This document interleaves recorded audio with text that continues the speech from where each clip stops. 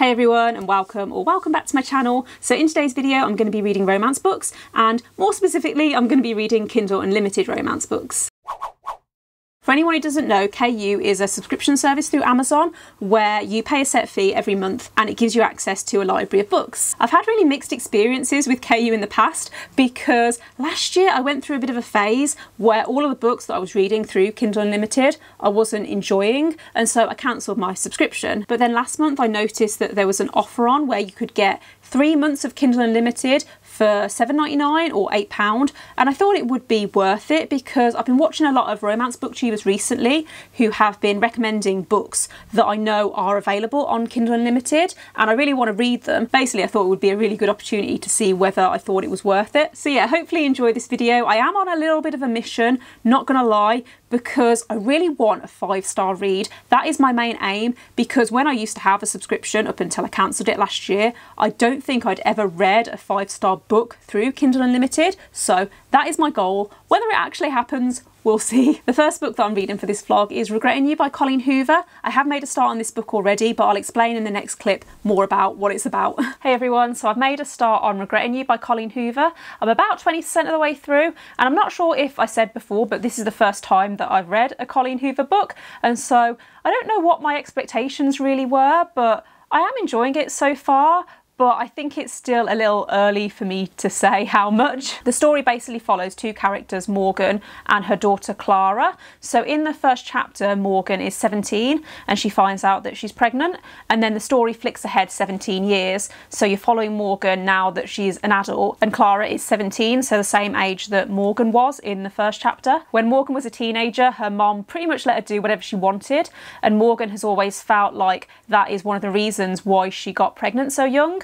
And so she is very protective of Clara because she doesn't want her to end up in a similar situation. There's also a few other characters like Morgan's younger sister Jenny, or Clara's aunt Jenny, and when they were younger basically there was the 4 of them that would hang out together as teenagers, so Morgan and Chris and Jenny and Jonah. It's really funny because as I've been reading this I've been making notes on how I feel about certain characters and certain situations, and I made a note basically saying that one of the characters I didn't trust, and I couldn't really pinpoint what it was about them that I didn't like, but I just had a feeling that there was something else going on. And then literally the last chapter that I read, like the next chapter after I made that note, something is revealed and something happens that I wasn't really expecting, but also I feel like I was justified in feeling that way. So yeah, okay, so I'm now about 60% of the way through Regretting You by Colleen Hoover, and you know what, I'm surprised by how much I am actually liking this, because when I first started this book I was really nervous that it was gonna go in a direction that I don't like,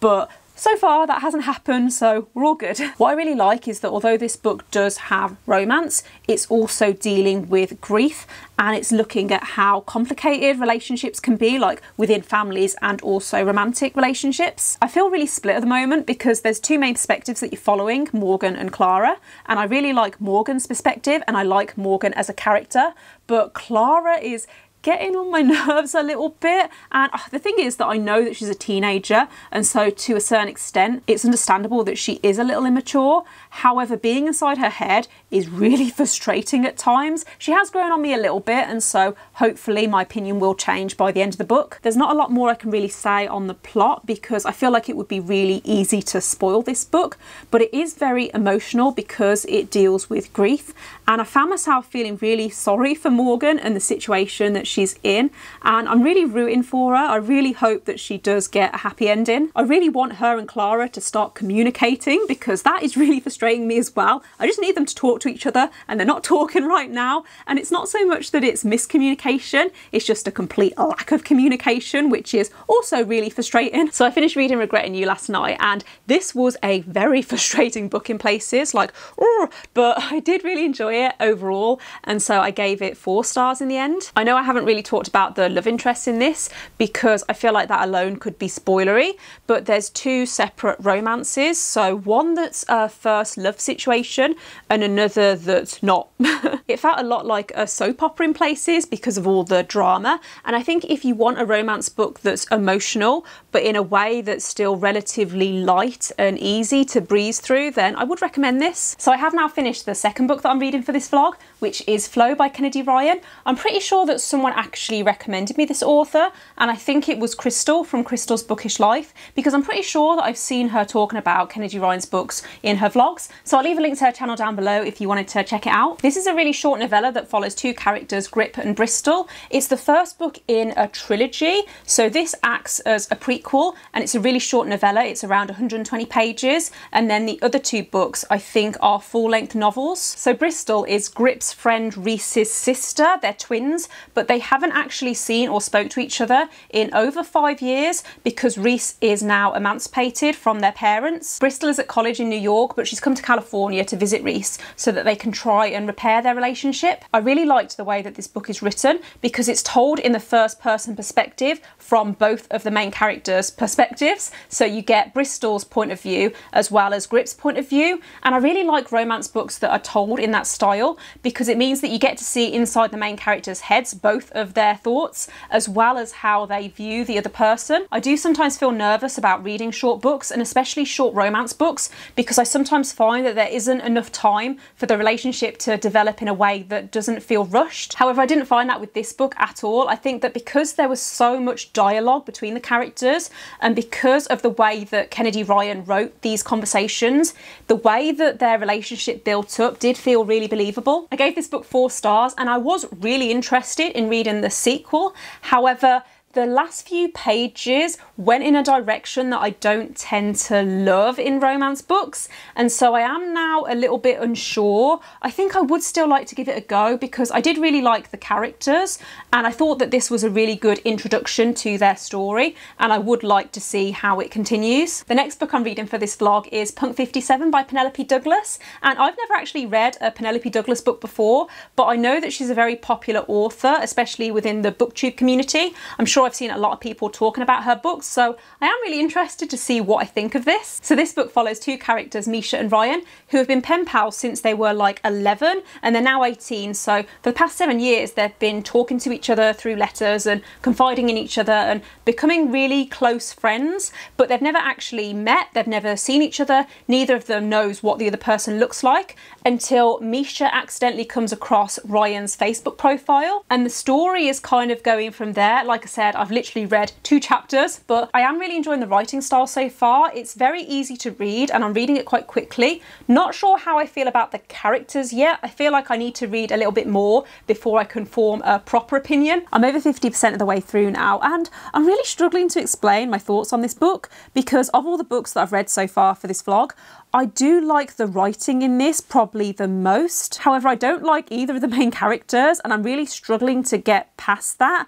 I think they're horrible people and their relationship is really toxic. Misha is basically lying to Ryan about who he really is, and so she has no idea that he's this guy that she's been writing to all these years. It's just not a nice relationship, and I think that when it comes to romance books, I like to root for the characters and I want to feel like I want them to get together, whereas I don't feel like that with this. Like I said though, I am still finding that I want to keep on reading because I do think that it's well written. I just don't like the characters. You know how sometimes you'll come across a book and you'll think that it's really well written, but it's just not to your personal taste? I feel like that's what this book was for me. There were certain aspects that I did really like, and I can definitely see why a lot of people would love this book, but there was also a lot of jealousy and possessive behaviour from both of the main characters, and that's something that I just don't enjoy reading about. I think I was a little unfair before. I don't think the characters are horrible.